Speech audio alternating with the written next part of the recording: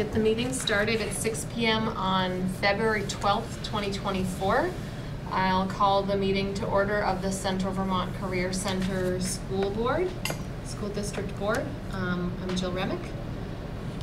Welcome everyone. It looks like we definitely have a quorum. Thanks everyone for popping on, and we've got a good crew here in the room.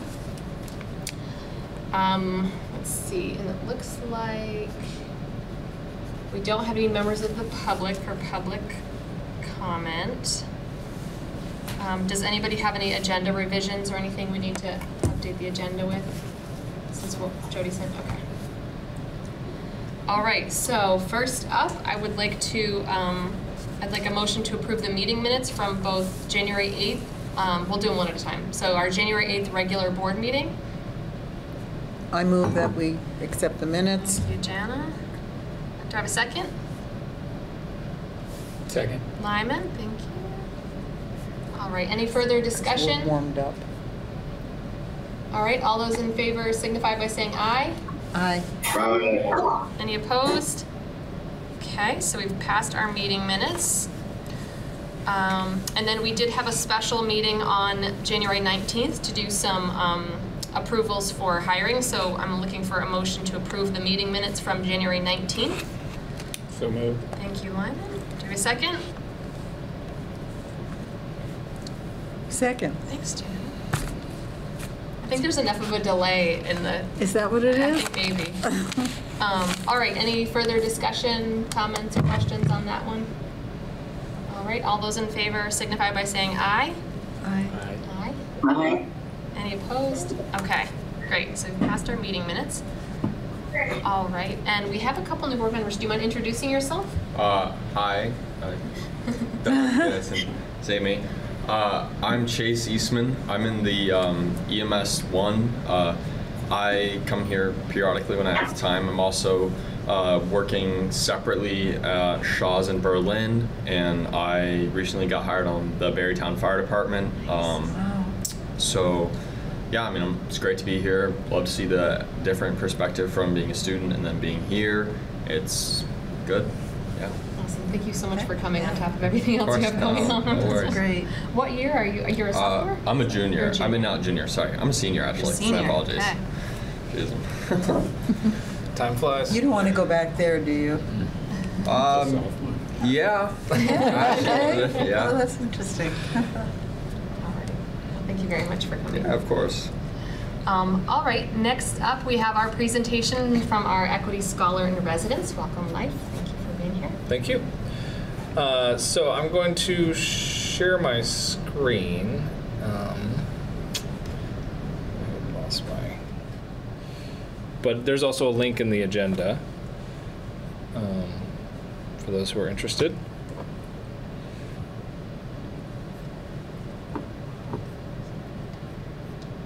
There you go. Great. Well, thanks for having me. So my name is Life Lagueros. I serve in this role, Equity Scholar in Residence. I started last year, kind of near the end of the year, coming in about once a week. And at this point, I'm here 3 or 4 days a week. So I'm just going to say a little bit about the role, and then really the main update tonight is around the equity policy revision and facilitating some recommendations for you all. So this slide just kind of mentions that 3 to 4 day a week model, and so that's kind of the residence part. You know, my background, certainly in education. I have a doctorate in education leadership, and I've been incorporating equity into everything I do for the last couple of decades, and just been doing a ton of learning on a daily basis from students, from teachers, from others. So I guess that's the scholar part. The position is, I don't work directly for CVCC. I work for this group, the Institute for Liberatory Innovation. That's the ILI you see on that second bullet. And so the position is funded through that group, and CVCC kicks in with Perkins funding. So the I'm not the only person in this ESR role at ILI. We're getting the acronyms going now. So there's, the model kind of has these general principles around it, even though our day-to-day work looks quite different depending on site. And that's part of the embedded idea, right? That we're just responsive to local needs. But the principles include things around relationships. There's this learner-centered professional development is the way it's phrased here, but really that just means trying to support people in their own questions, inquiries, and their own journey in this work versus kind of hitting them over the head with things. And then just the idea that, the kind of scholar part being that I'm available as a resource. So anytime somebody has a question, I can go off and research it, whether it's like a general question about, equity, writ large, or if it's like, how might I teach this particular topic? Or, in this case, Jody's saying, I wonder what kind of recommendations we could provide for the board around the revision of an equity policy. So anything like that, I'm just available to do that thinking as sort of, a support. And then Jody and I, within this position, created a few goals for what it means here at CVCC. So that's that last major bullet here. And so we have, these buckets around inclusion and belonging for students, general raising understanding around equity for staff, but that also includes inclusion and belonging or community with staff. There's this branch around sort of civics and social awareness, and then of course changing systems in the school. And so if somebody was to ask me, if you want to break it down even more, I kind of put it like when I introduce myself to students and whatnot, it's like, I do the belonging and community part of equity, that we can all, show up as our true selves in all spaces in school, ideally, moving towards that. And then there's society, how you're going to navigate it, and how as a citizen in multicultural democracy, how you're going to help, perform your civic duties and help us make things better. So just around these four goals, just wanted to say a couple things on each, because Jody and I have broken them down even a little bit more. So working with students around inclusion and belonging, that means helping teachers around how to create community in their classrooms. And that could be kind of working through general principles, or in some cases teachers might say, can you come in and help me, run my morning circle with students, where we might just, do some get to know you activities or whatever it is. So again, just like continuum of support to just be responsive to whatever their needs are. Community at CVCC is quite unique because within each program, there are just incredibly vibrant, strong communities of belonging, which is great, and something that's an absolute, fundamental need for all human beings, and something that not all students get in school. And also then thinking about how students interact across programs, right? And that part can be a little harder because there's just not a lot of opportunities unless we're really intentional about it. And then, student voice kind of generally, like how students are feeling like they have ownership over their education, they're able to help steer how things are going in classes, be autonomous individuals, and then also just across the student body, having student leadership. So, oftentimes, they're the experts, right? As you get to know Chase, you'll definitely see the insights he brings. But Chase serves on that group as well. So we pretty much have a representative or two from every program. And so it's a super interesting, diverse group when we get together on a weekly basis. And so one of the things that group has been focusing on this year specifically is community across programs. So they've been thinking about, the quarterly assemblies where we get together, how could those be something that really builds community. They've come up with some cool ideas. We've had some fun times. We've learned a lot. And so we learned a lot from them and doing an awesome job. Chase, anything you want to add about just the student leadership part at the moment? Everything. So it's that continues what we do. It's exactly what we do. Well, feel free to chime in, or if I say something weird, Okay. correct me. All right. So that's the first goal around community and belonging for students. The second goal includes that for staff, and it's just kind of like generally raising everybody's like understanding around equity.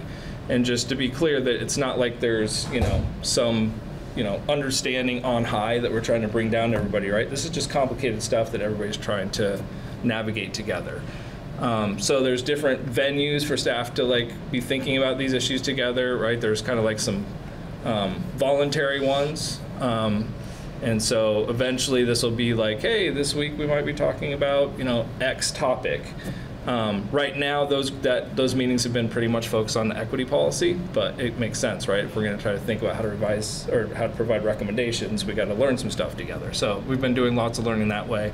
There's opportunities to do it with the entire staff. So as Jody was talking about in the previous program committee meeting, during the last professional development day, like I did something around culturally responsive practices with every teacher, in small groups throughout the day. We might slip it in different professional development days in different ways. So there's the stuff we all do together. And then just, to mention that there's already lots of things that have been in place in the past or that are ongoing. We're not like reinventing everything from scratch, right? So there's been lots of different equity conversations and learnings and practices, including different surveys, trainings. Restorative practices is like a huge thing that's been ongoing here for some time. So we're building on all of that as well. The third goal is around this kind of civics and social awareness. So I just mentioned this culturally responsive practices, which is something that's in the equity policy currently, and it's kind of like an overarching thing that you'll see across equity and education. It's probably the most foundational set of practices. Like if you want to do equity in the classroom, here's how to do it. Like pull from this research base. And I'll just mention that culturally responsive practices has a number of things around it, including like cultural competence and different things. But one of the major things is trying to help build students' ability to take social action. So how collective action works in our democracy, how to get together with other people to try to like move systems and institutions and make positive change, basically. So the way that Jody and I have been thinking about it is kind of like in a kind of a civic sense. And this certainly gets to a lot of the other things that that you've been talking about around domain of knowledge or blooms or however you want to put it, right? This is interesting things to think about together. So it could be supporting teachers developing curriculum in these areas. It could be co-teaching with them. And so there's just a few of the kind of sub-bullets there around, history and think about misinformation or current events, right? And in some cases, it might be something that's can be used in a number of programs. So for example, every student here does OSHA, or not every student, but most programs do OSHA training. I think every program does some sort of safety training, yep. Right? And so I developed a lesson around like the history of OSHA, which really kind of just shows that it came out of the labor movement, and this is not just some annoying government regulation thing, but this is something people fought for to try to for protections. And so I might do that program to program, and different instructors will fit it in at different times. Or there might be something else where like the cosmetology teacher, for example, she does a lot of equity work and she does things around beauty standards and things, and so I might come in and co-teach that with her, right? So it's very program specific.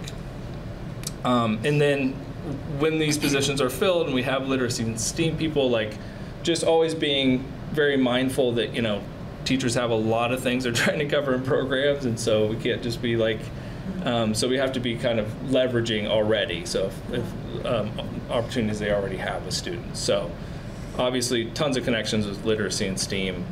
Equity cuts across all of it. So good collaborative opportunities there. And then the last goal is around different sorts of systems change. And so that's a biggie, and still kind of early days, but thinking about like just having a diverse student body, how students are, the admissions policy here, and then really the equity policy is probably the main kind of systems piece that we've been working on up to this point. So to talk about that a little bit. So far, we've, as I mentioned, worked with all teachers around kind of thinking about equity together, and then voluntarily teachers have been coming together. So I think we've had 5 meetings up to this point. Been a good chunk of people giving their time voluntarily to this. Very in-depth conversations. It's been, I've been really impressed, and I've learned a ton from those meetings. We kind of have gotten to the point where we have identified a few areas and started delving into them, and just on the edge of thinking about like what could possible recommended wording and things like that look like. But we want to hear from you about what would be helpful. At a meeting about a month ago, we kind of took that committee's work to the full faculty and got people to weigh in that way.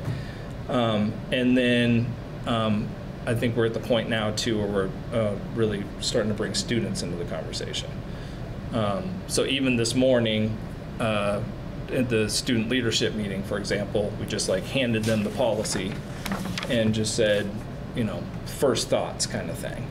And just had gave some time for everybody to read and mark up, gave some time for students to chat with their neighbor about it, get the ideas flowing. Not sure we had to do that because there were a lot of ideas flowing, and just had a very wide-ranging conversation. And I don't know, Chase, if you want to just give a flavor of that conversation or just say anything about that? A couple weeks ago, Life approached me with this piece of paper, and I was like, I don't really know what this is, Life. And he was like, this is like this big thing that's happening within our community. It's this equity policy, and I'm going to bring it up to student leadership moving forward, and I'd like you to take a look at it just in advance, look at it. So I read over it. It's a lot of words, a lot of complicated words, and I understood what it meant, and it was a little strange to break it down and understand it fully. But our meeting this morning was pretty thoughtful, I guess. I think that would be the word, or explanatory between each classmate. We're very, we have, I think I'd say we have a pretty diverse, different backgrounds, characteristics between our student leadership members, that it actually is very good because it brings these ideas and these takeaways that we can come together by bringing, this is our point of view, this is what we like about it, this is what's working, here's some things that are different, here's some things that we don't like. And then we have these big group discussions, and most people would think, oh, these meetings are like, oh, you agree on it and move on, but we like dive into every little detail, trying to make it perfect, trying to perfect everything, trying to make it just good for everyone and capable for the school. So, yeah, I mean, it's good so far. Yeah, thank you. And I think what that last piece you said was just so important, right? It was like, it raised a lot of questions, right? Yeah. It was like, we got to talk about this more. I mean, students were like, can we look at policies from other districts? Like, we want to read more policies. I was like, wow, didn't see that coming. But, there were instances where there were disagreements in the room, and, that's what it's about, right? We're trying to figure it out together. And what was really inspiring is like students would say like, well, from my perspective, this is where my identity is, because you might recall the policy has all these kind of lists of characteristics, at various points.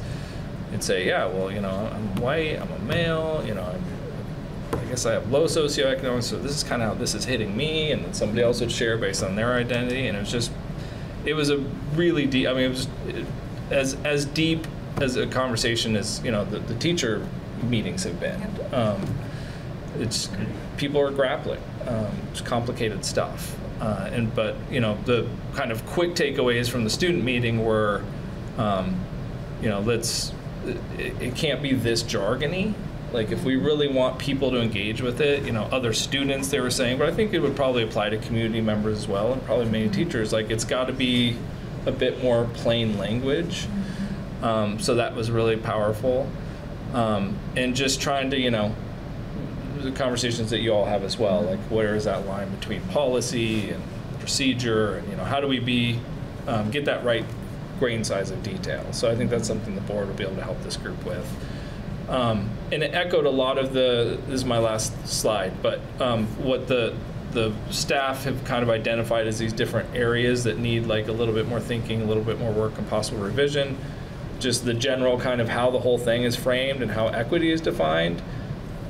Thinking more carefully about what culturally responsive practices actually look like. The admissions process is certainly a unique thing to CVCC that doesn't show up in this policy, which came from former school district and also the model policy that's used throughout the state. So thinking about that is a very specific thing. And then family engagement is not mentioned anywhere in there, and that's another area. So the plan at this point then is to continue the conversation with students, probably running parallel to continuing conversation with staff, possibly bringing them together at some point, and starting to kind of like wordsmith a little bit if that's what the board is looking for, and then have some kind of proposed, there'll probably be both some general recommendations and offering some language that you could pull from or adapt if that's something that you're interested in. So I'm open to questions and or direction. Guy?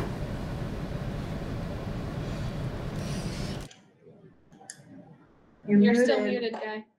Sorry. Thank you for your presentation. Thank you for your work. Quick question in terms of, is there an opportunity for the board to weigh in on any of these discussions, or are we just going to get recommendations? And the reason I ask that is because, part of our main role as board members is to develop policy. And so part of developing policy is listening to constituencies, but also to probably give feedback. So that's my question. I mean, from my standpoint, it's however you all want it to play out. Yeah. So I'm totally open to whatever. I mean, part of one of my assumptions, which I should check with you, is that there's no super big hurry on this. I think the process itself is important, and so if you want to have check-ins back with more substance, if you want people to come, whether it's students and or staff, to have conversations with you partway through, I'm open to whatever. And I guess my other follow-up question is, are we looking for a new revised model policy, statewide or locally? Just locally. Just locally, okay. It might become a model. Right.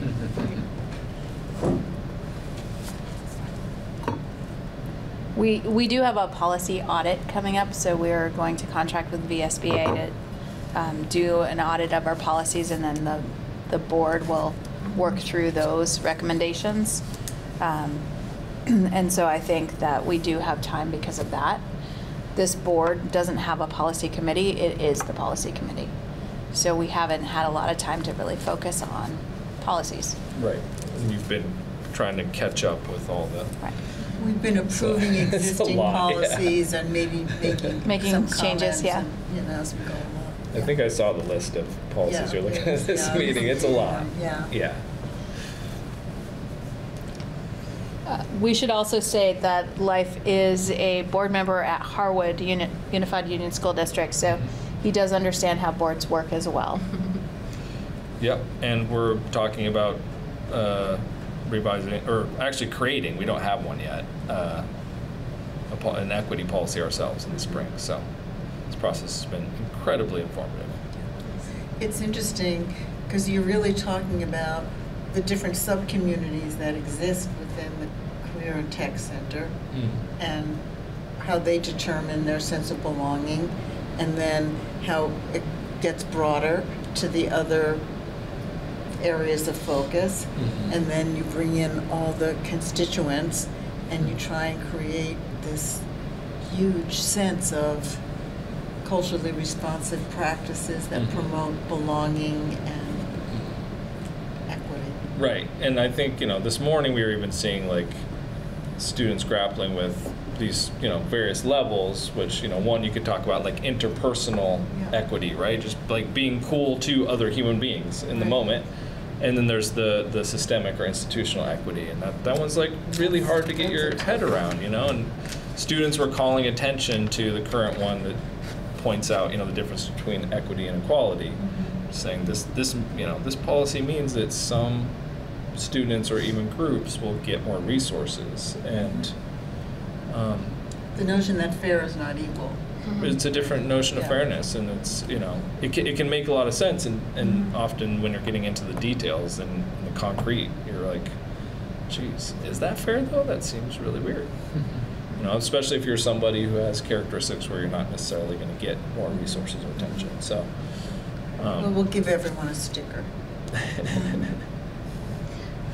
Are we the only school that you're actively working in, and have you worked in a career center before, or is this? No, this is my first time. Okay. Yep, for the last 8 or 9 years, I was working with middle schools throughout Vermont. So it's been an interesting journey. I was employed by UVM, and I'd be working with multiple schools at once. So I've worked with quite a few middle schools in the state. But many of the things we were trying to do, student-centered learning, and many of the things that we're trying to help middle schools create space for engagement, it's just like this place is just the promised land for that stuff, providing students, purpose around something they have a passion in.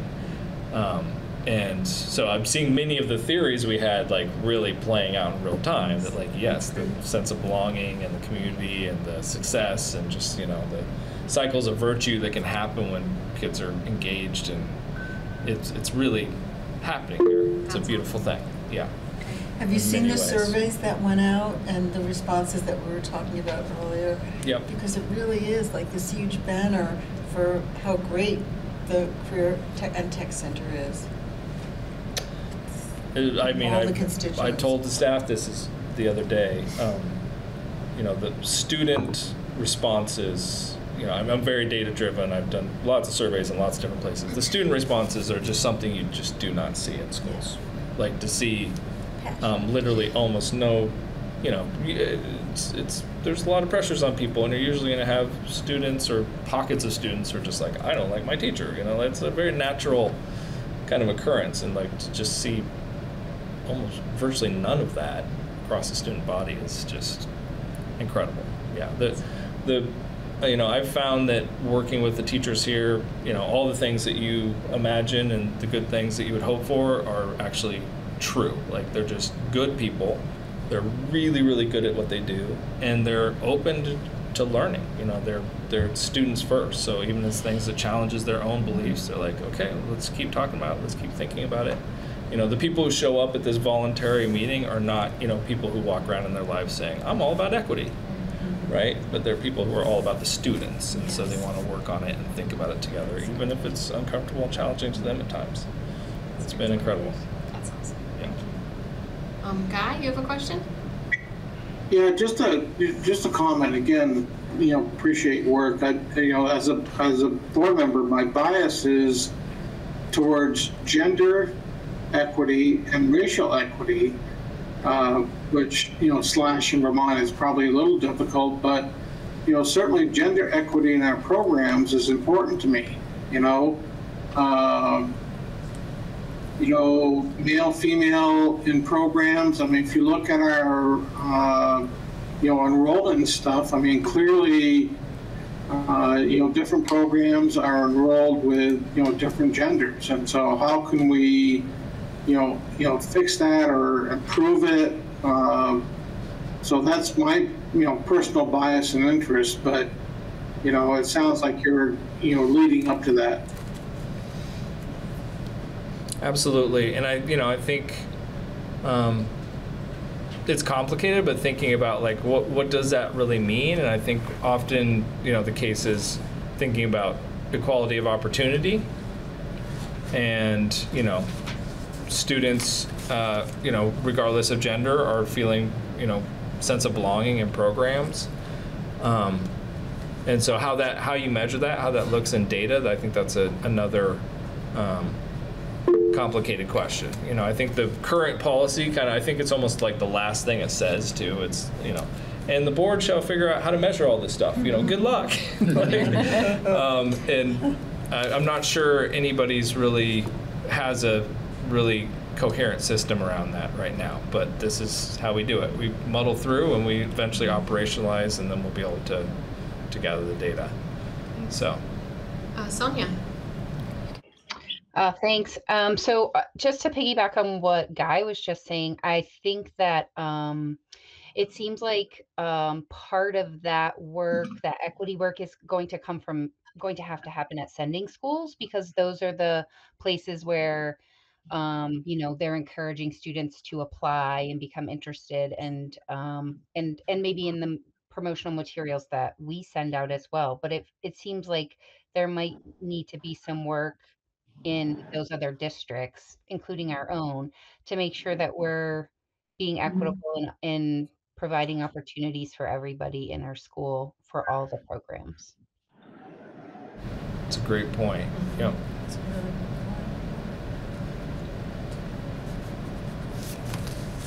At a minimum, when we're finished, we could all take it back and share it with our boards. Yeah. So going back to that timeline, when does it make sense for the board to have you back, or have the students and staff back, or?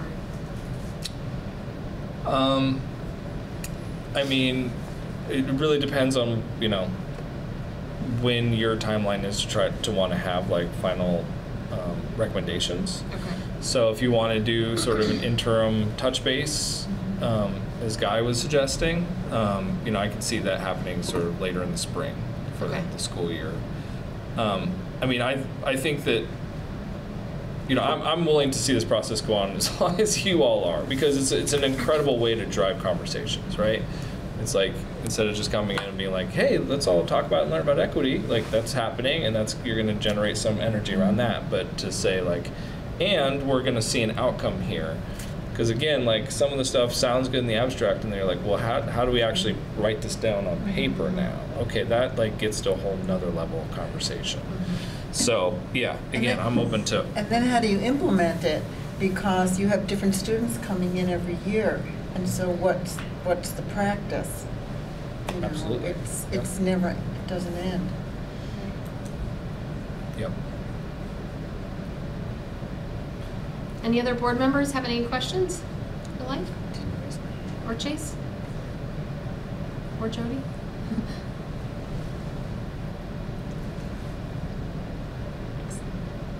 Thank you so much for coming. Thank you. Really appreciate your time. What a great Great to job meet you you all. have. I really, I tell you, it's Oh my gosh. absolute dream job. Yeah. So cool. And, I'm sure you all know because you work with her. But, Jody is like a huge reason why I took this leap and Wow. this job where, it's kind of, it's so responsive. We'll figure it out along the way around this topic that's already complicated and gets, brings a lot of emotion into it oftentimes. But we just, have been working, we meet every week and we talk through issues from the tiny, one or two people trying to interact to these big systemic things, and it's been amazing. It has. Appreciate it. I'm so glad to hear the level of student involvement too, and like that the conversations can so easily be open and honest and clear and proactive.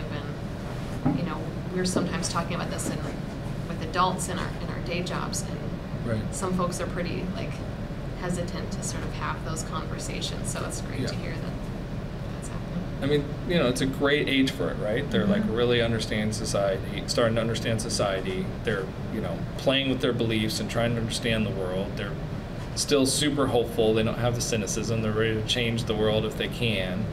But again, all the foundations of success, like what goes on in these programs. I mean, I'll say, I see Steph here, but the Expo program is just proof positive. I mean, students there are just, they're doing, all the hands-on learning that you often associate, and they're doing like incredible intellectual stuff as well.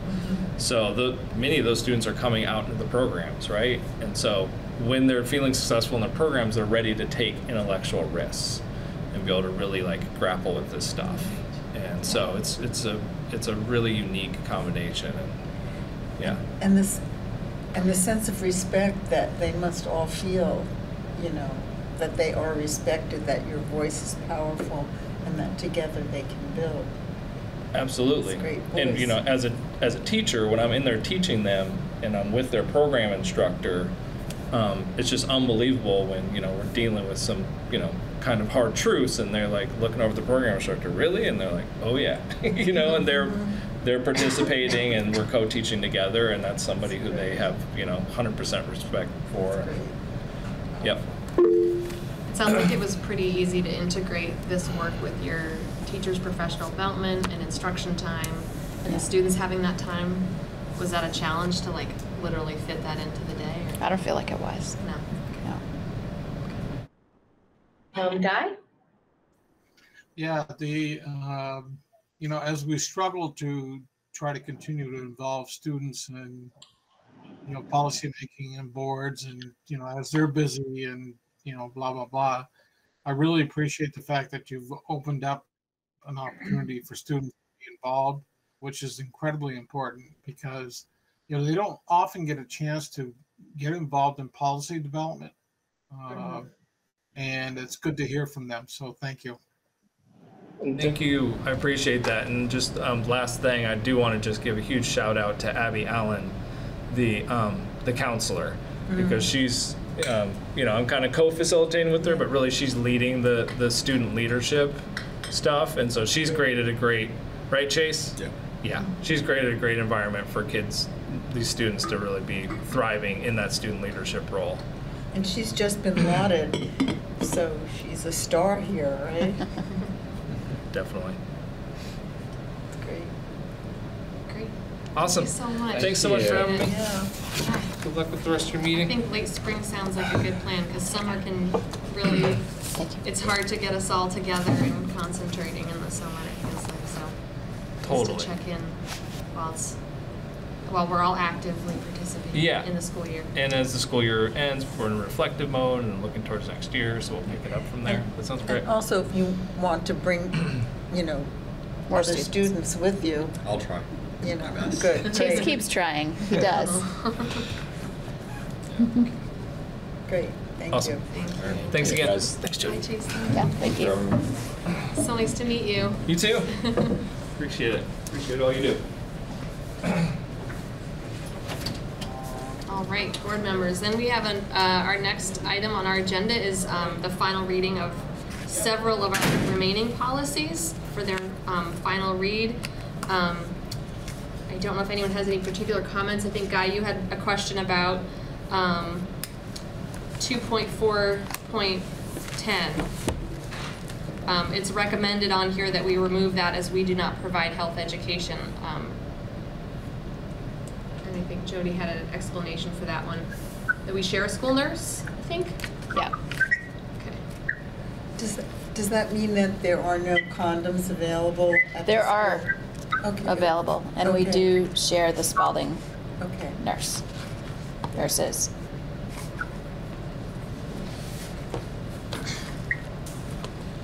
All right. Where is it in here? Go ahead. Okay, I had a question about 18-year-old students. I have to find it. Is it in here, or should I try and get it on my? Yep. At any rate, it talks about the 18-year-old student who can decide whether or not they want their parent there or not. But then it goes on to say, but we have to contact the parent and make sure that it's okay with the parent. And it just seemed ambivalent to me, so I'm just wondering what, you know. When a student turns 18, they can fill out a form that gives them sole information, and their parent signs off on it. Oh, so that's the contacting the parent, okay. Yeah. So what if the parent doesn't sign off on it? Does that take the voice away from the 18-year-old that wants to The represent materials themselves? still go to the parents, yes. Whether they agree or not? Okay. That was what I was wondering. That's what I was reading. Thank you.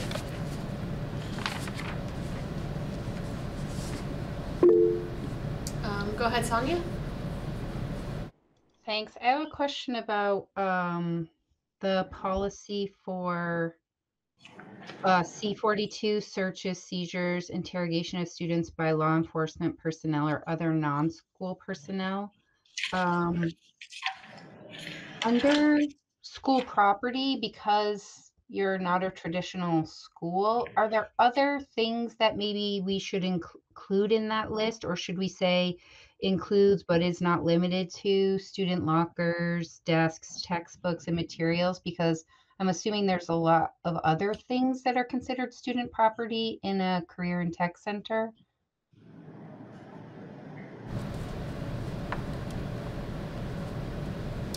I think most of it is covered under materials loaned to students, because if I think about the toolbox that they might have access to in automotive, or the pouch of tools that they might have in building trades, it's still the materials that are loaned to students while they're in the program.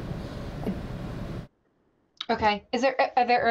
Are those the only, I'm thinking about like lockers or cubbies or other areas that are maybe not traditional in the way that, Spalding High School is. No, nothing like that. Okay.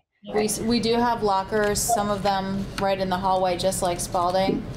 Some in program. We have right outside of baking and culinary arts, for example, there's those lockers, but we don't really have anything that's not the same for them to store stuff. Okay. That was my one curiosity. And then I think I had one more question. And I think it's just about, I think we took something out and the sentence doesn't make sense. Which policy, Sonia? Sorry, I was getting there. It's under budgeting. It's F30. So under approval, it says the budget and special articles will be presented by the board for approval by the electorate on town meeting day.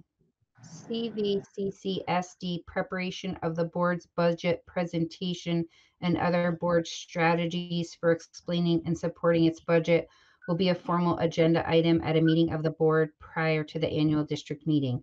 The beginning of that sentence is a lot, so I'm not sure if we can break that down. I'm not sure exactly what it's trying to say.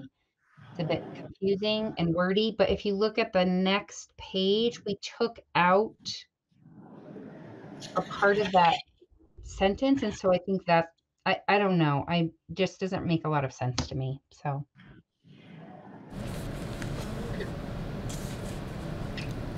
we could take out preparation of the, and it could be the CVCC SD board's budget presentation and other board strategies for explaining and supporting its budget will be a formal agenda item at a meeting of the board prior to the annual district meeting?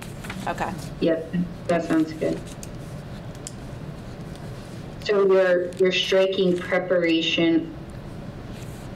I'm putting a the to start the sentence right in front of CVCC SD, and I'm removing or striking preparation of the between CVCC SD and the boards.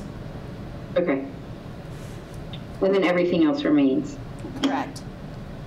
Okay. I think those are all my questions. Thank you so much. Thank you. Thanks for the close read. Yeah. Did any other board members have any particular policies? I think with an edit like that, can we still pass it for third reading with those edits? Okay. Yep. Great. All right. And forgive me, should we do these as a group? Slate. As a slate of policies? I will read them into the record still, if nobody has any further questions. And before we do that, you mentioned the VSBA policy audit, like what would be an ideal time for the board to really take the equity policy to the board level for like discussion and approval? Is that like a next fall thing? Is that a? I think the discussion can happen in a follow-up meeting. We can have discussion and then continue discussion, and approval in the fall is fine. Okay. Because we have life through the end of next school year. Okay. we have him as long as we can Oh. fit him in our Perkins budget. Got it. Which is, Okay. because of the role, that could be something we continue in perpetuity Mhm. in Perkins, and equity is a strong component of Perkins. That's awesome. Yeah. That was really neat to hear. I mean, maybe not a surprise to us, but also really lovely to hear about the sense of community and participation the students have Yeah. here. That's so different from a typical high school experience.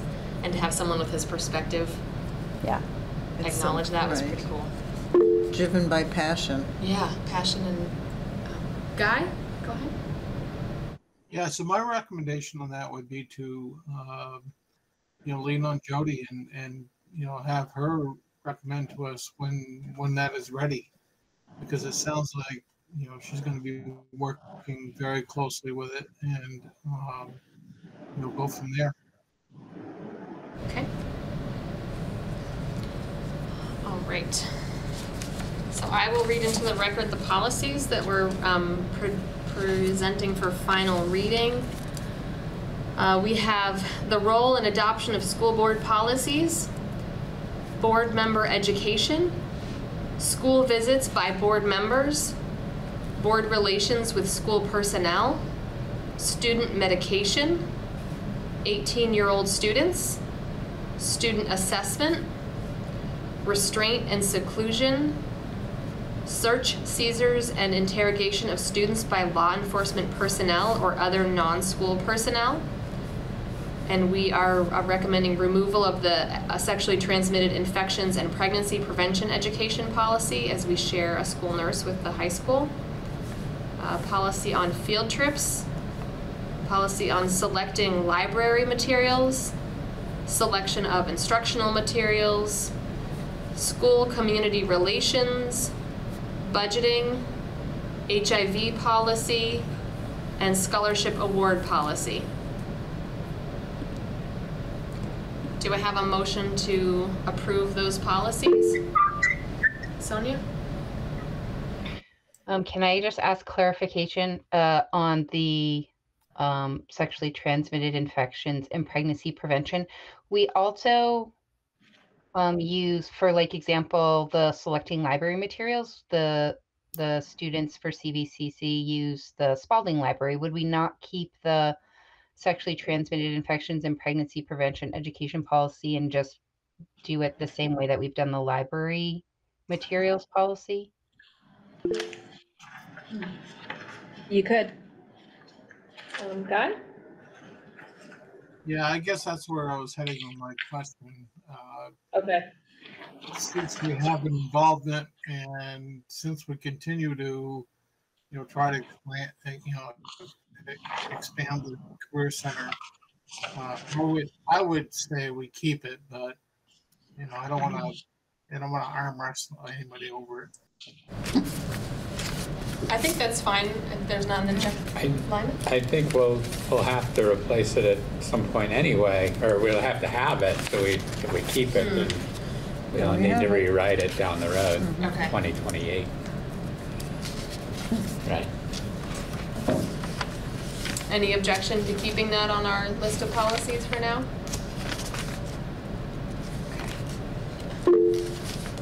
Sonia? Sorry. Another question. So this policy says that the district is going to provide a STI and pregnancy prevention education program that is integrated into the health curriculum, which we do not provide, correct? So Correct. that would be provided by sending schools, I'm assuming? Maybe. It does, yes. All of our sending schools have this policy and provide that because they provide health curriculum. Right.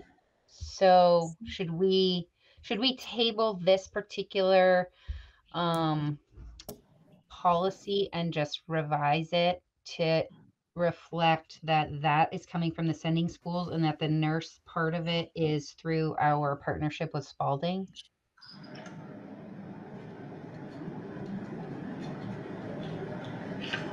That makes sense. Okay, so I'll make that motion to table that until another time, and we can revise it and bring it back around. Okay. Thank you. You're good, Sonia. She's really You're good. really good. Do we have a second? I'll second. I'll second that. Second from Guy. All right, all those in favor signify by saying aye. Aye. Okay, Aye. we will table that policy C43 to make those updates. All right, and then do I have a motion to approve the remaining policies? So moved, Guy. Thanks, Guy. Do you have a second? I'll second it, Jim. Thanks, Jim. Any further discussion? All right, all those in favor signify by saying aye. Aye. Aye. Any opposed? Okay, so we have adopted those policies exclusive of C43. And I'm just seeing on the agenda, it looks like there might be a sub-policy under the scholarship award. There's not a sub-policy, it was a list of scholarships, and I provided it at the last meeting. Okay, At the I think Guy requested That's that right. previously. okay, great. Thank you. All right, next up, we will move on to our various committee reports. So we are looking for an update from the Finance Committee. And it looks like we do have an MOU with Habitat for Humanity to consider for board action. And I know Flora couldn't make it. I think I missed 3/4 of that meeting. I apologize. Do you want to explain what this is again? Is this for the Community Loan Fund. Okay. So the MOU that was in the packet is our version of a memorandum of understanding with Central Vermont Habitat for Humanity to collaborate for use of Community Loan Fund resources that require CTE participation. And so there were some questions that came out of the committee, and I did share them with Zach, who's the representative from Habitat for Humanity. He was able to answer all of them, and I believe that the answers were exactly what the committee was looking for as far as who holds the money, who's going to check on where the money's going and all of that. So there is a process for that. So this is meant for us to partner with them to work on the 22 Hill Street home that will be starting to be built in April. And so the next step, once we've agreed to this, is for the application to go in for that loan so that Habitat for Humanity can work on that house. They've already taken down the one that was there. They have some folks who have applied for the home. And they're looking to partner with us so that our students can learn from the process, and also they can potentially hire on some additional supports through the summer from our student body. Nice. So it's a few different programs probably. Yeah, so our building trades, plumbing and heating, and electrical students will be involved in the project this spring, and then next year's students as well. Awesome. Does anybody have any questions? Yep, Guy? Yeah, quick question. Obviously, I'm super jacked about this because I go by there every day, and so I'm going to be able to see the progress. So, I was reading the document. Is this something we've had legal overview of, or do we need legal overview? We did. Okay. Yeah, so this was actually based off of an MOU that is already existing between the same Central Vermont Habitat for Humanity and Randolph Technical Career Center. They are already involved in a project together. And so we took their MOU and sent it to Chris Leopold for his advice. We did take out one component of it that we didn't think was legal or in compliance, and we added in the background check. So those are the two changes from the existing MOU that Randolph has with Habitat on a project they're currently doing.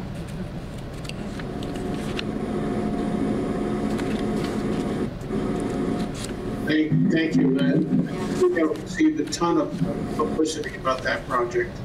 Yes. Is it a single family residence? Yes. Okay. It's a stick-built home for Hill Street. Great. Any other questions? Sonia? Yes, on the last page, number 9, there's a blank space there for a date. Do we have a date for that?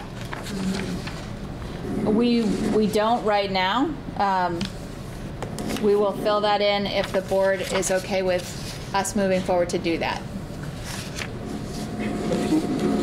Is the projection for it to be completed, you said next year students as well, so it wouldn't be...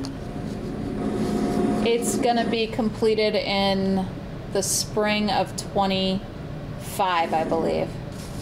Okay. Okay. Okay, thank you. Yeah. Jody, would the kids that work on it be in the regular program, or would they be co-op students, or? Yes. Okay, perfect. That means all of the above? Yeah. All right. Do we have a motion to enter this memorandum of understanding with Habitat for Humanity for the community loan fund work? I'll move. Thank you, Jana. Do I have a second? I'll second. Guy? Thanks, Guy. Any further discussion? All right. All those in favor signify by saying aye. Aye. Aye. Any opposed? Okay. And are you signing on behalf of the board? Okay. So we'll ask our superintendent to enter the MOU on the behalf of the district. Okay. Great. Oh, another news in our finance. You know, town meeting day is less than a week away. I got my card. It's more than a week away. Not a week, a month. Gosh, yeah. Got our the materials have all gone out. Yes. Ballots have been Delivered. Great. Thank you. Guy? It's line, but based on the discussions of the legislature in terms of moving up voting dates, is that going to affect us at all? And what do we need to do about that? If it is. That was a point of discussion at the meeting as well, and at the finance committee, we didn't know what our sending schools are doing. Right now, it looks like everyone's going to go forward with their town meeting day vote. So I don't think that we're going to have that kind of impact, but we do want to make sure that we're getting information out about ours being separate, and that folks, where it is, like it's a separate ballot item, but already embedded in everybody's budgets. And if they approve our budget, regardless of whether the other budgets go down, that is something each of our sending schools is required to pay if it's approved. So I'm working on an op-ed to go out, both Front Porch Forum and Times Argus, and I shared it today with Jill, Floor, and Lyman to just take a look at. And anyone else who wants to add to that, I'm happy to share it with all of you. It's not a secret. So the other devil's advocate piece is that there could be some districts who vote postpone. Would we still be on the ballot or not? We have our own ballot, guy, so our ballots are separate from all the other schools, and it's, if ours is approved in those commingled votes, then by law, every district has to pay our tuition. Okay, so what you're saying is the change would not affect us necessarily. And the vote will continue forward, but I think it's going to be very confusing for some people who, who don't know what are we voting on, True. Are there school budgets that aren't going to be voted on? Well, the legislature is still working on and hoping to pass soon something that allows boards to postpone their budget vote Till we they have more figure it time. out, right. And so, like, for example, at Montpelier at our meeting last week, we discussed it ad nauseum and decided we were going to go ahead with the budget we had finalized because there were still so many unknowns. Yeah. And it could still change, and then the yield also doesn't get set till May, so it's still kind of a shot in the dark for some of the districts, but I think the idea is there were some districts in Vermont, not necessarily among our cohort, that had really put a lot more into their budget because of that 5% cap. Yep. And now that cap's gone. Right. So they do have to Yep. make some more serious cuts. So I think that's why the legislature opened that up. Okay. And I think also the timeline has, canceling your vote, you have to rewarn the next one. They want it to be, if your first vote has to be done by April 15th, there's a really short window during the February break for the board to rewarn. change the budget, rewarn it, approve it, rewarn it, and get it out there. Whereas if you go ahead with the town meeting day, if it gets voted down, every vote after that is a 2-week warning window instead of 30 days. Okay. And so Good. it makes sense to just move forward and There's more wiggle get the room. feedback from the folks in the community first before you Yep. shift Good. it. That makes sense. Good. But you're right, Guy, it's been a confusing budget year, and I don't want our ballots to become collateral damage as folks are angry at boards and the legislature and everybody. So I think that op-ed is a great idea. I'm sorry I haven't had a chance to look at it, but it is on It's okay. my list, but good idea. Okay, we will move on to the facilities committee discussion, which has some exciting stuff in it.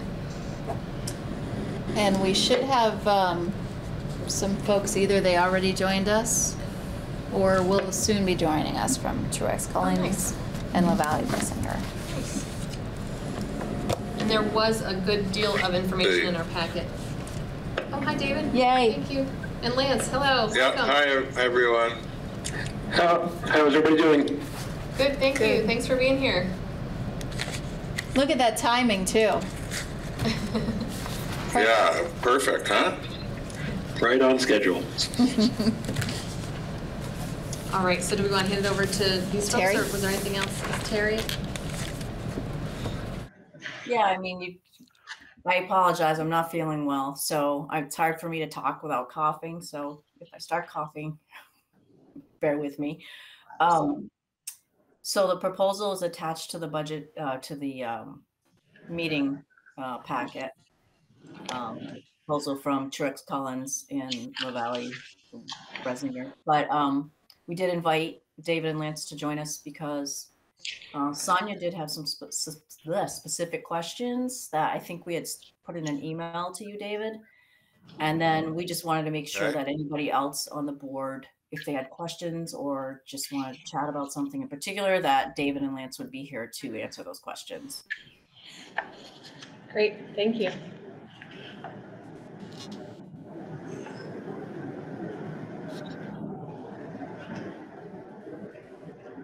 So David, did you send back answers in the email? I don't remember seeing. I did send back answers to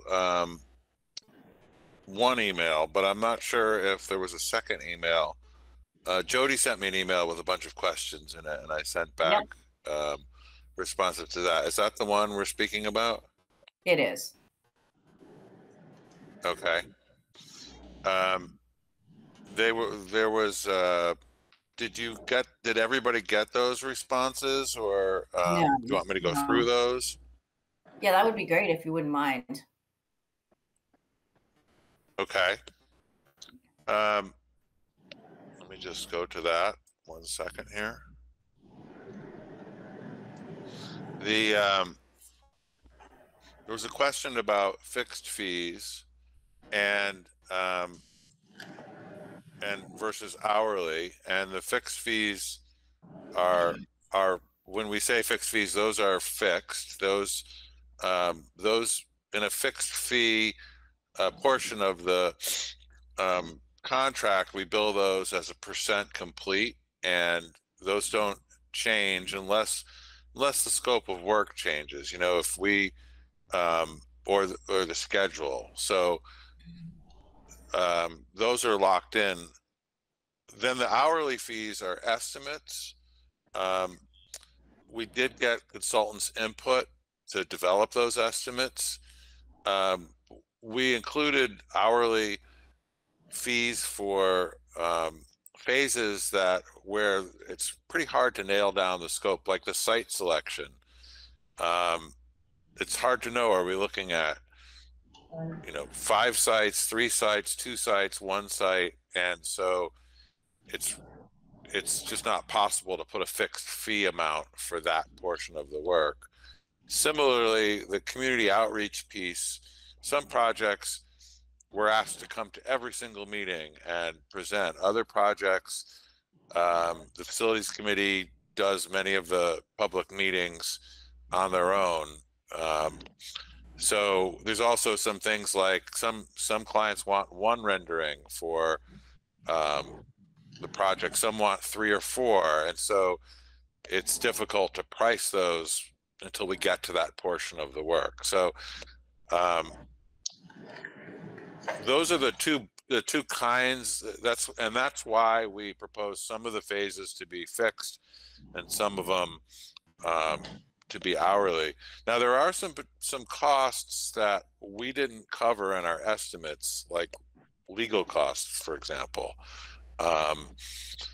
So when you're dealing with a land acquisition, you can imagine you're going to want a lawyer, and so that's and we could help you, give you some general ideas. I know, Lance, you've had experience with that in the past on other projects, if that would be helpful. There was a question about the project contingency listed in the terms and conditions. That project contingency is really referring to the project contingency at construction time, and it has to do with change orders. However, it is a really good idea. Like our proposal all in was 310,000. There are some additional costs, like I mentioned, like legal costs. There could be additional sites that we're not aware of, and so it's always good to have a contingency fund as an owner at any portion of a project for those unknown circumstances. Hey, David, I think the question. And then I think the question on the contingency was more around what's the recommendation, like 10%? Yeah. 10%? Well, I put 10 to 15% for this portion of the project in my response. Okay. It's really it's difficult to say. Lance, do you have any thoughts on that? Are we talking about the contingency beyond the 310,000? Or are you talking about contingency for construction? No, we're talking about during pre-bond. I think pre-bond, I would say, 15% contingency plus the legal fee. I think the legal fee, if you speak with your lawyer and how much that would cost, usually most projects, we've kind of marched in with about 20,000 in legal fees as an allowance to have them draw up a purchase and sale agreement with an owner that's contingent upon several factors. Usually I think that's a healthy allowance. There's also the other potential cost is a good faith deposit to hold the property. Once we find a property, negotiate with the landlord, you're not going to want to buy, well, I don't know, but typically you don't buy the land till the bond vote passes, but you often have to put some money down to hold the land until the bond vote. So that would be, Lance, you were saying some projects that's not required, but some projects it is, right. Some sites. Yeah, I've been part of a few projects purchasing land. Some projects, if you have somebody who's really does want to sell to you, they want their property to become a school, they're friends of your program, they may say, we're happy to sell to you. It may not even be on the market, but we're happy to sell to you without you paying us up front. We want fair value, and we're willing to hold it until a bond vote, and if you pass, we'll let you buy it. Other property that we've been was actually for sale, and we negotiated both an end cost with them and then a fee to hold it. So we ended up paying, I think, about $50,000 to hold it for a year and a half. and they kept the price locked at that time. So we essentially had an agreement in place that could be executed upon passing a bond vote. That's owner by owner. They may, I mean, if it's actively on the market, I would think any owner would ask you to put like anything, put at least some deposit down to hold the property. And we'll be asking them to hold it for quite a bit of time, and contingent upon passing a bond vote. And then we may even, if you fail potentially 1 year bond vote, you may say, is there an option to extend by 1 year for an additional fee? I'm looking through the responsibility matrix, which is a kind of a nice way to check the scope. And the other piece that we have budgeted in the estimate under community outreach, our time to travel, to go to Maine for, see other projects, but we don't have, I didn't compute like if there's hotels or, if we stay overnight, hotels, mileage, things like that. So if you're thinking about taking a whole group to Maine and Lance, it'd probably be an overnight involved, right? Or could you do it in a day, you think? For the centers, I mean, I think you're probably looking at 4 or 5 hours one direction. So you can do it in a day, but it'll be a long day. So I think if you wanted to see 2 centers, you get over there, you spend a couple hours at each center, middle part of your day. If you start early and end late, you can do it without an overnight. It kind of depends on your group. I think there's a couple centers in New Hampshire too that might be worthwhile seeing, or we may decide, there's different groups going to different projects. Like a few people want to look at, these types of programs, and that's the best center for them. And another group goes to these types of programs, then compare notes after.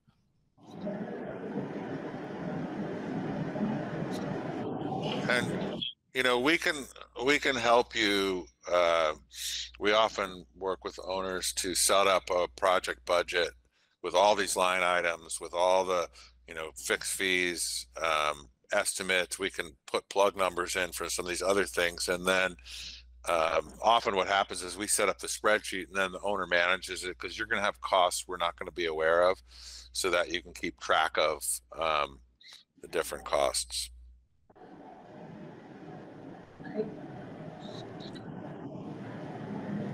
The other questions, there was just the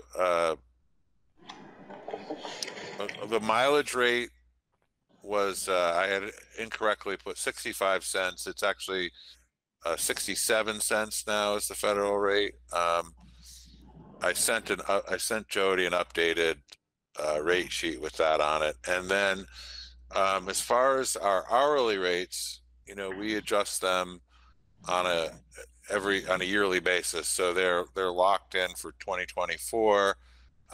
Sometimes they go up, sometimes they don't, every year. And on the hourly portions of the project, we would charge whatever the current hourly rate is for that year. The fixed fee phases wouldn't they're fixed. They wouldn't change. And I think that's the questions that we had. Are there other questions that folks have?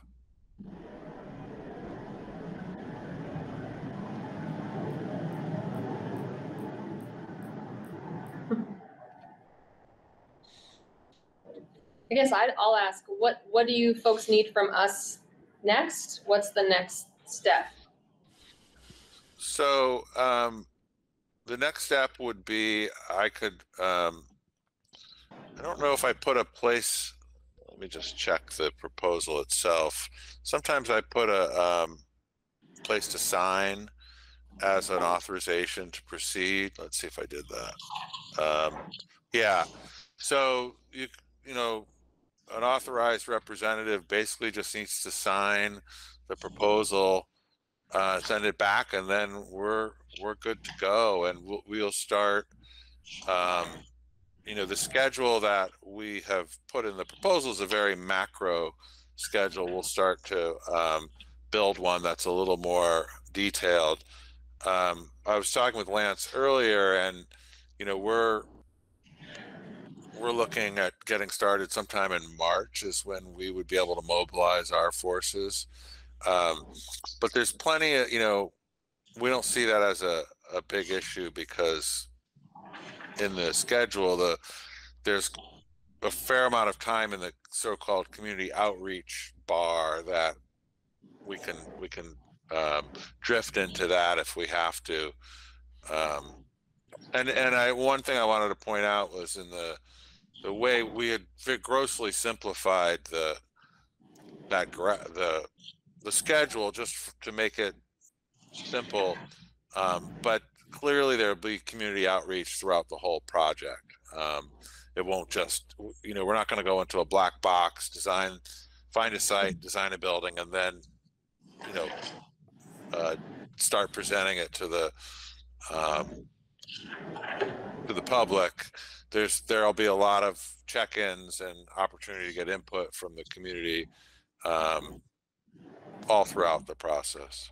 Yeah, I think the community is going to want to know, even just sharing an overall schedule like this with them, about here's the steps we're about to go through. It'd be great to either, if you have that on your social media or if you have a website set up specifically for the project, just start putting information out there. I think your educators also are going to want to know the overall schedule. When can they expect to be involved? They're going to have a fair amount of anxiety going in if they're not informed as to when will I be asked for my input, what are my deadlines, all of that.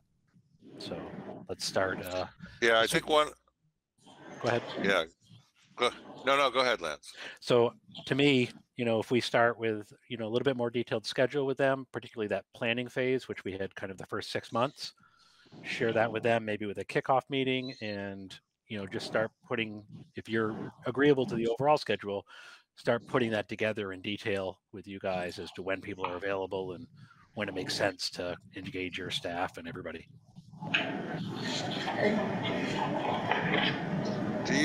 One question I have is, do you have this is the board that we're speaking with now, and then is there a specific facilities committee designated for this project?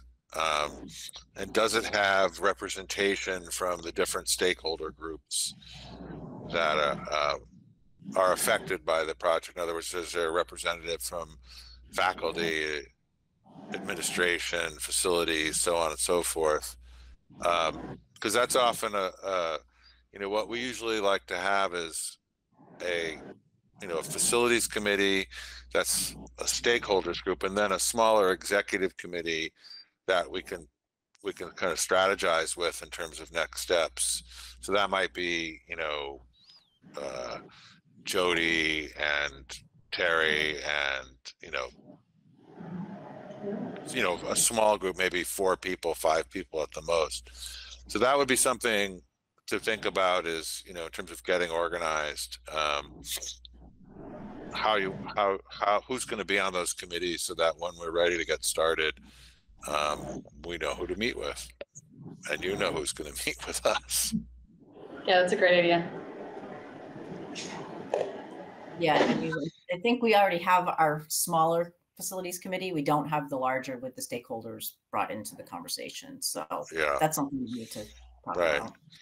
And then, what we'll do is we'll want to know, like, which of the, I think in the last go around, they're called PACs, right?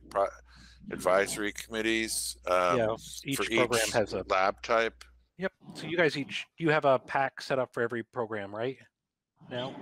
Yeah, we're calling them advisory boards, but we do have, yes. Okay.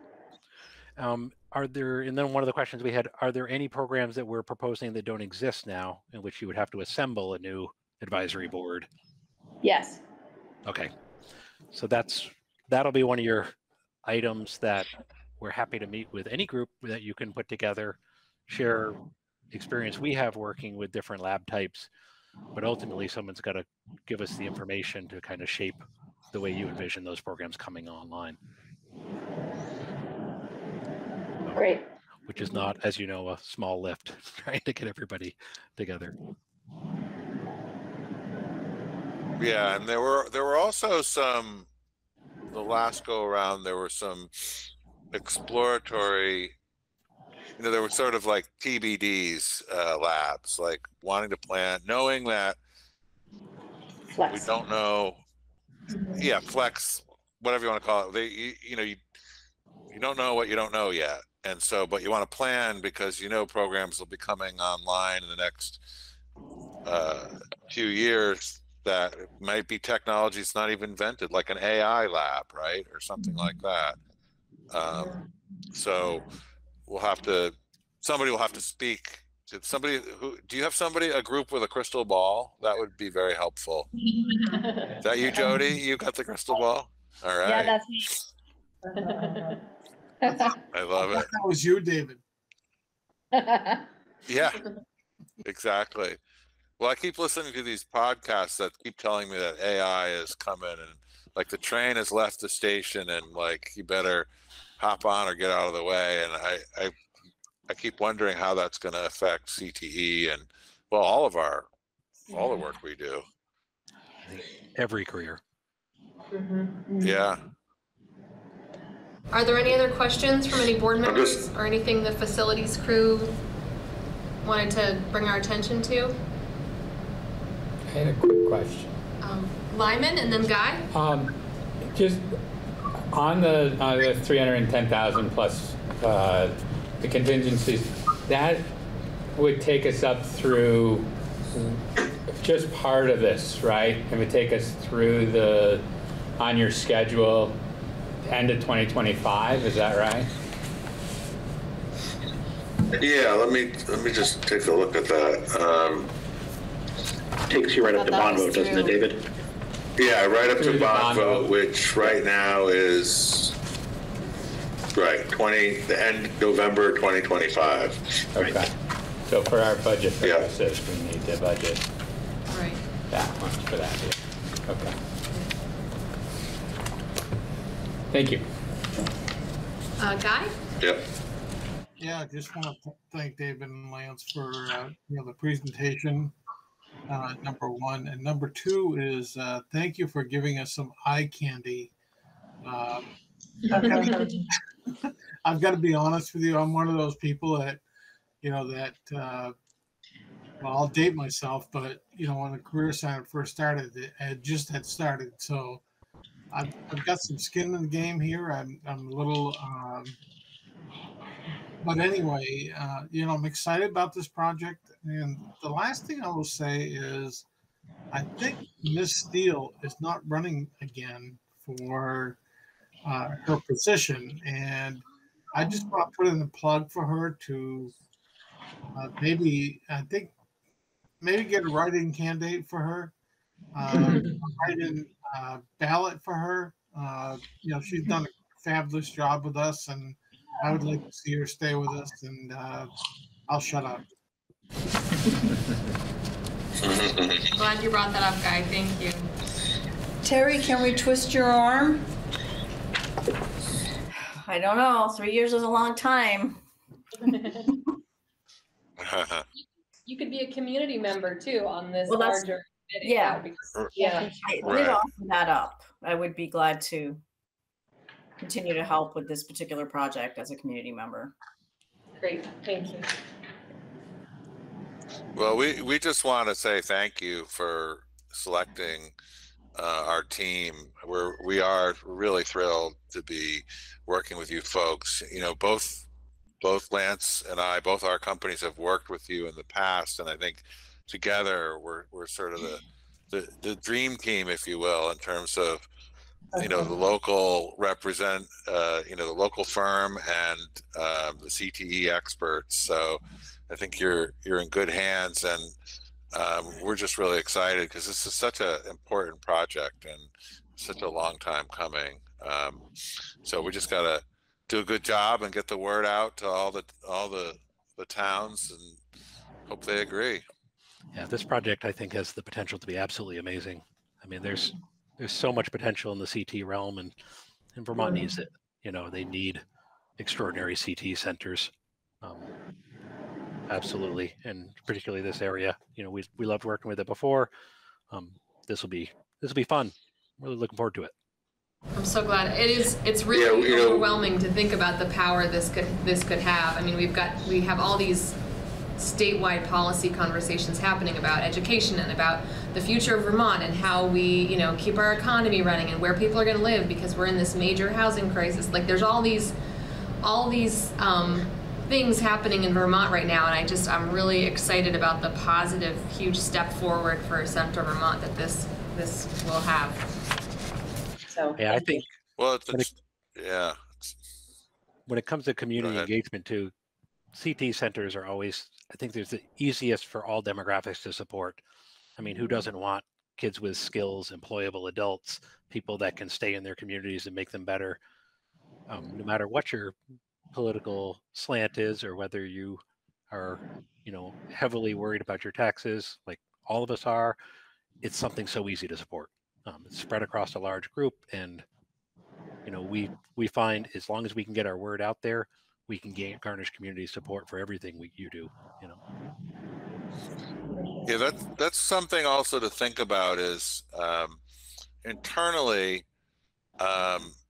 There's going to need to be the website set up and communications.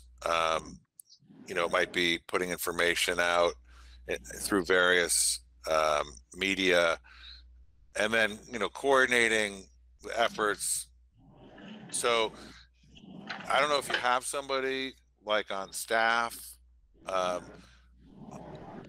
Often our clients will say, "Oh, we got it covered," but they don't really have it covered. So just think about that, because this is a lot of work. Jody has a job already as the director, and maybe she has bandwidth to spend a lot of time on this project. Maybe she doesn't, but it's a thing. That's the thing. It's not like, oh, we'll just add we'll add this to everybody's plate and life will be we'll sail along as usual. It's a big project. It's complicated. There's going to be a lot of strategizing, and I just want to I think it's worth considering how you're going to resource the project. I have a comment, Jody. Yeah, go ahead. We're working with Truex right now at Harwood, and I want to just second what Dave said about getting your word out and making sure the information that you're sharing is current and that your community is on board and involved from the beginning, because it's a lot of money and it's a lot of things for people to consider. So I know that is a challenge. It is a challenge to get people to actually pay attention beforehand. So I just second what he's saying. Get your website up, make sure you're showing the hopes and dreams and ideas like right out of the gate. Thanks, Ashley. Guy? I wanted to second that. Ashley, I just want to comment. The first time I've ever seen you without your hat on, but that's a whole other issue. This is another way we can involve our students. I mean, if you haven't engaged with our technology folks, and I'm going to excuse my French as a board member, but we have a kick-ass technology group that if you give them a project, they will help you. And, I really think we can do this. I mean, I really do. Yeah, there were some videos made last time that you were able to make in-house, which I think that's video is incredibly powerful media because you can really play to people's emotions, which is what this is all about, to be quite honest. People vote with their hearts, and so that's what we have to appeal to. And video is just really powerful when it comes to that. So if we can tap into the resources at the center and get help with that, making videos for the project, I think that's going to be great. Agreed. So is the facilities committee recommending the board enter into an agreement That is the recommendation. Okay. Yes. Do we have a motion? I'll make the motion, Jason. Thanks, Jason. Do we have a second? I'll second. Okay. Double seconds, Guy and Ashley. I'll yield to Ashley without the hat. I have a new haircut. That's why I'm not wearing my hat. It's only like once a month. All right, any further questions, discussion? It's exciting. And our facilities crew is Terry, Sonia, Guy, Floor. Okay. All right. And Terry for a few more weeks. Yep. Well, same for Floor. Oh. Never gonna forgive. And we don't know yet if we'll get Sonia back. Please. Yes. Are you interested?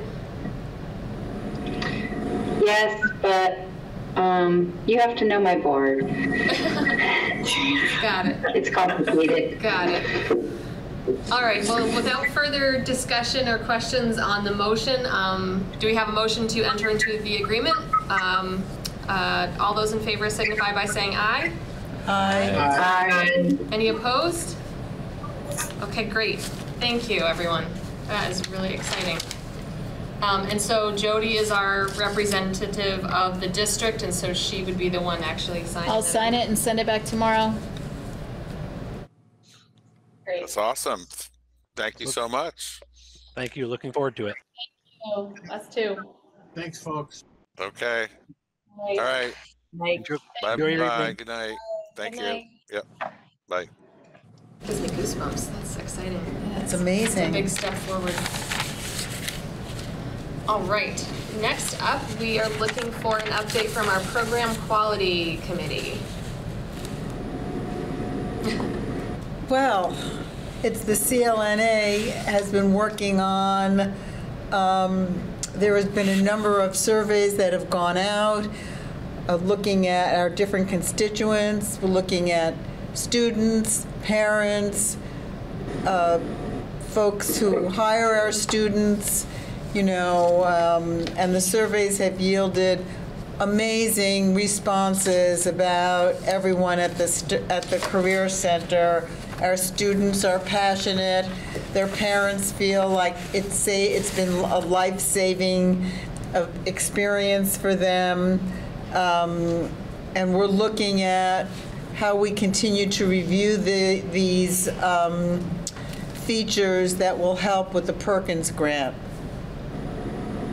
And so your packet, I think, contains a lot of the responses from the teachers and no, you don't have it. The board packet doesn't, no. You don't have it.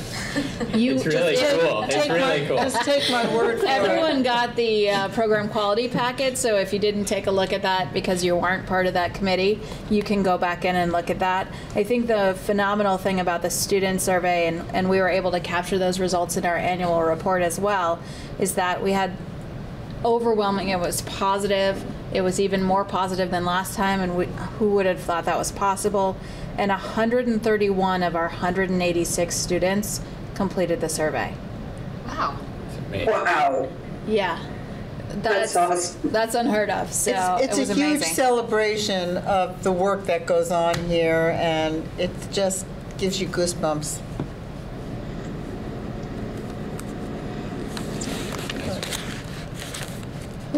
All right, so everyone check out your Program Quality packet if you haven't already. Awesome. It's interesting. Thank you. Yeah. All right, and I'm only asking these because this is our last meeting before town meeting day, and I'm not, I don't have the best memory. Are you two the only Program Quality? Is there another board member who's? Ashley is, that's right. but Sorry, I haven't been very helpful with that. A little overloaded on my board at the moment. We've had a lot. we'll just carry on and know that someday you'll join us. Well, I think I might also be not here in the next year. I think my run will come to an end at town meeting as well. Oh no.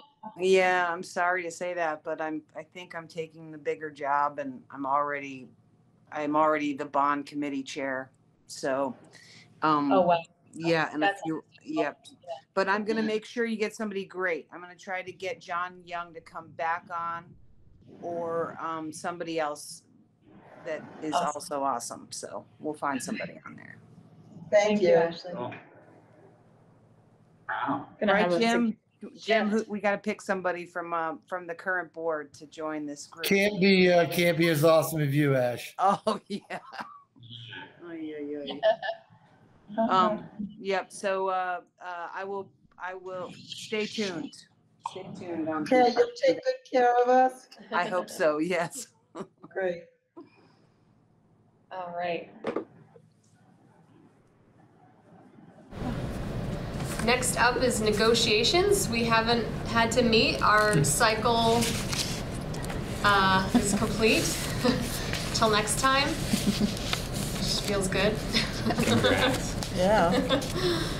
All right, next up we have our superintendent's report. So I shared the report with you.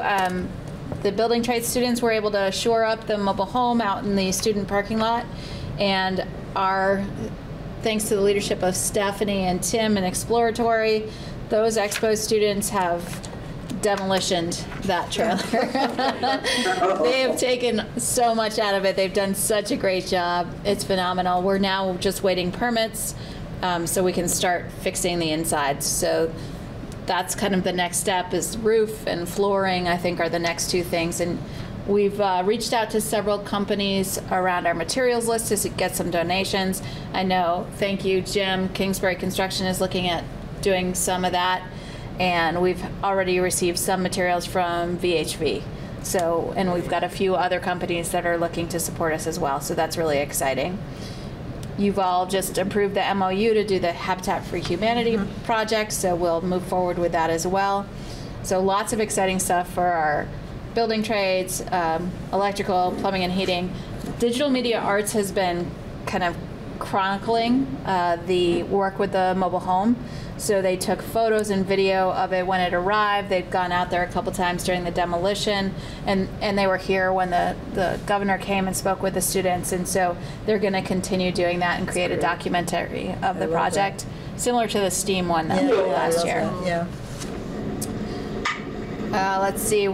We're excited with our new welding teacher. He's super happy to be here. He's already been working with students. He was started on the first day of our shadows for admissions, so got to meet all of the prospective students for his program so far. He's also started visiting other tech centers with welding programs, so he's getting to know who the instructors are, what is their curriculum like, what are they doing, what equipment do they have, that sort of thing. So he's jumping in and doing great so far. He's supporting an auto during the student day. Great. Program preview is the day before break. We're excited about that. It's the best use of a day before break I've ever seen, and so we are going to continue that. I love it. We've been working with the CLNA team. We're going to have one more committee meeting for that team to look at labor market data. We weren't able to get that done yet, but we've looked at the program size, scope, and sequence information, or quality information. We've looked at program of study analysis. We've looked at the survey data, and so we have labor market left to look at, and then I will prepare a presentation for the board on our findings after that. Great. You got the budget postcards, hopefully, and I know I got mine last Tuesday. And the annual reports are here in the building, and you can grab one on your way out if you're here. I did you can not come get a and get budget one postcard. otherwise. Maybe Okay. Jenny recycled it without realizing. No. I did. It was pretty cool to have my daughter grab it and read it. Guy? Yeah, Jody, update on the welding program, where it's going to be located? So one of the places we're thinking about is a former tech ed classroom here on campus. It's the maintenance shop for facilities, the BUSD facilities right now. I did have the Agency of Education stop by, and they believe it will be a feasible spot. And I believe that facilities gave me the go-ahead to take the next step. So I've reached out to Chris Hennessy, the superintendent for Barry, to ask for a meeting to discuss this. So he is aware that I have that interest, and I'm going to put it in writing next. Because first it was just a, can we check in? Here's what I want. How do you want me to proceed with this? So the next step is to put it in writing, which I've drafted today, and we'll be sending out to him tomorrow. Thank you. The other question I have is, will the mobile home be out of the area of remediation before they do the project? We must move it by June, by the end of June. So because that parking lot is going away, and so that's another another dilemma or problem to solve. Our student lot is going to become grass. It's the stormwater abatement or stormwater, I don't know what it's called, project, but basically to fix or stop erosion that's happening along the river that goes alongside the property. This is one of the steps they need to take, and so that will be grass. There will be a swale, which is kind of a kind of gully with longer grass, which is right where the guardrail is now that separates that parking lot from the road that goes around the school. So we will lose our student parking lot for next fall, and we do need to remove the mobile home before then. Our intent was to have it done by June. So more lawn chairs for watching baseball, but fewer parking spots. So just some feedback about somebody who commented on the potential parking on both sides of Air Street. I think the city is going to say you can't do it because the trucks that go through there won't be able to go through there. So just a heads up, that's just an anecdotal piece, but it goes from somebody who lives on Air Street. So yeah, there's certainly been times now where it hasn't been plowed well, and students are parking sideways on snowbanks trying to get to school, and vehicles can only, it's like a one-way street sometimes. So that's definitely tough. We do believe we'll have the spots along the sidewalk next to the road that goes around the building that are in the current faculty lot where we have the trades fair. So we think those ones along the sidewalk at the back can be for students. So there's a small percentage of parking that we would be able to maintain in discussions with the Spalding principal.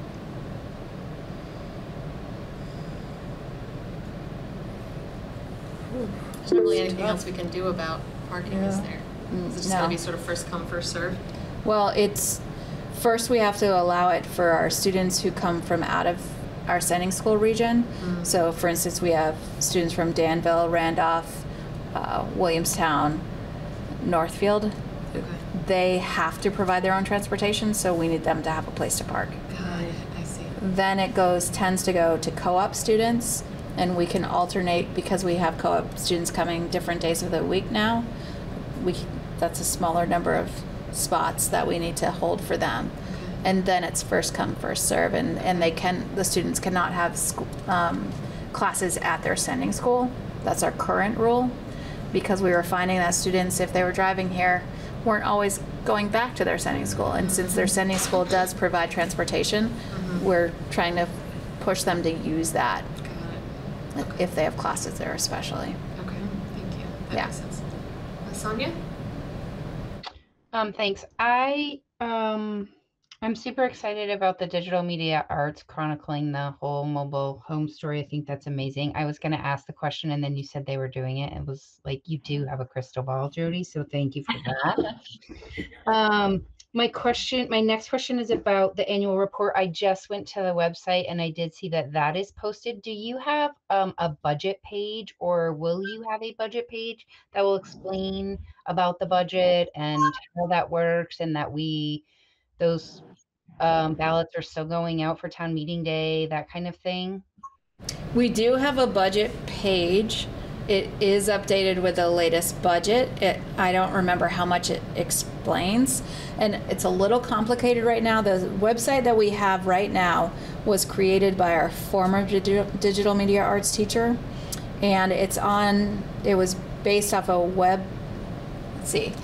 Dreamweaver and Adobe Muse, which is no longer being supported or continued.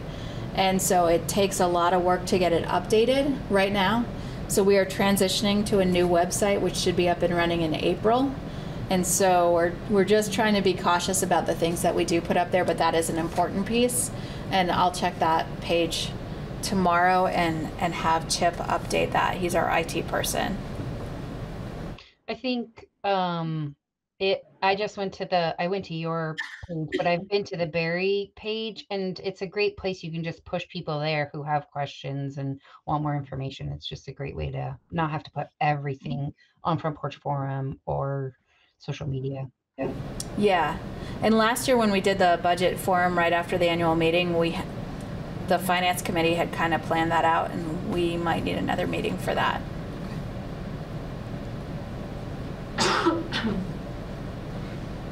Just reminded me of that, so thank you, Sonia.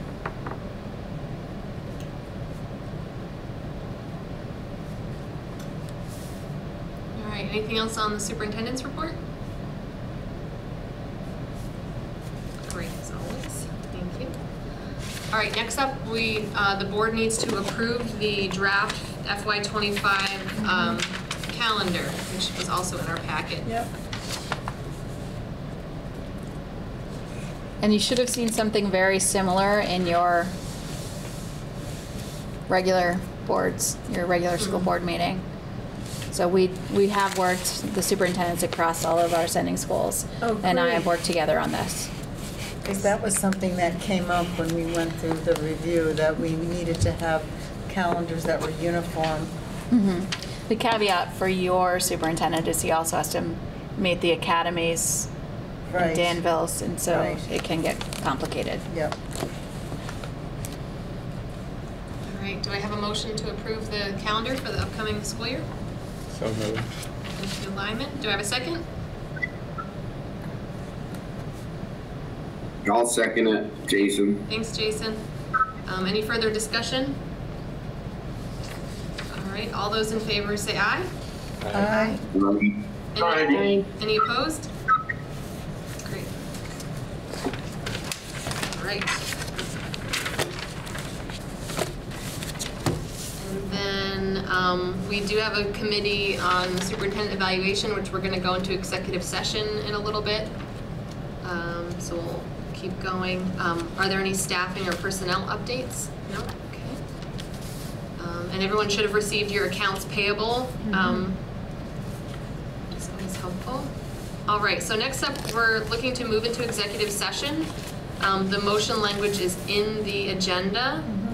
And I think you could go if you wanted to, Jody, because after we're done, we're adjourning. Oh, but yeah, we're using your computer. Okay, you'll be in your I'll office come back because that's my computer. Oh, no. Okay. Sorry. Thank you. No. Unless we can invite the superintendent in, but that's not what we're doing, It's right? fine. Okay. Good. Just to remind you though, before you go in, this draft that you have in the packet is based off the rubrics, and it's as close as we could come to the VSBA model of the survey that you did for the first year. Okay. So I did reach out to Sue Sokolowski, and this is basically the same thing that we've created in a Google form because they use SurveyMonkey. Okay. So any edits to this, Chip created it. He can update it to whatever you guys want, and then he will turn it over completely to Jill, so she will own it at that point. Great. And if you prefer that Jill does the updates, that's also fine. We just need Chip to be able to know if there are any or what he needs to do. All right. Did I close the motion? Did I call? No. Okay. All those in favor signify by saying aye. Aye. Aye. Any opposed? Okay, so we are going to move into executive session.